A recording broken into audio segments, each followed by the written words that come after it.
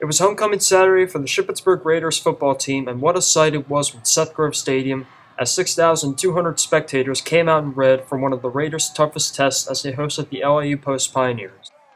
The Raiders' defense was outstanding in the first half. LIU's offense, averaging 35 points per game, was held to just 14 points, both of those coming off turnovers in the first half. Good football team. Here's what it breaks down to. Very proud of the defense in the first half. They did a tremendous job. The 14 points that they scored in the first half, one was a sacked the quarterback, picked it up, fumbled for a touchdown. The other one was they blocked the punt and then got it at the 4 or 5 yard line, wherever it was. Zach Zui had another solid outing, throwing 21 of 32 passes for 276 yards and 2 touchdowns, including this beautiful rushing touchdown in the second half.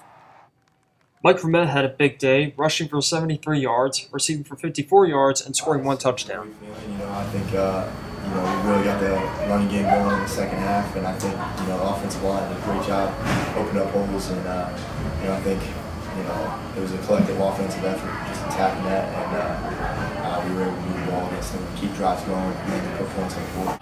Mike really helped us out, running the ball real tough, and so did Kev, making great blocks. And our O-line played amazing today. I mean, they really came off the ball firing and opened up a lot of holes for Mike, and Mike opened everything up for the pass game. So, I mean, we just kept going, we kept opening up everything for the second half, and we just kept firing on all horses.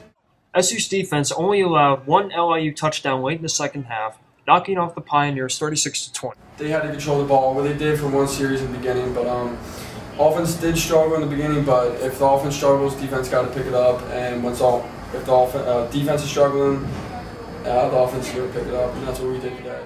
To top it all off, Mike Vermette won the game's offensive MVP, and James Cooper won the defensive MVP. The Raiders now enter a gauntlet with 3 tough PSAC clashes against Kutztown, Westchester, and Williamsburg. For the Slate, I'm Michael Shipman.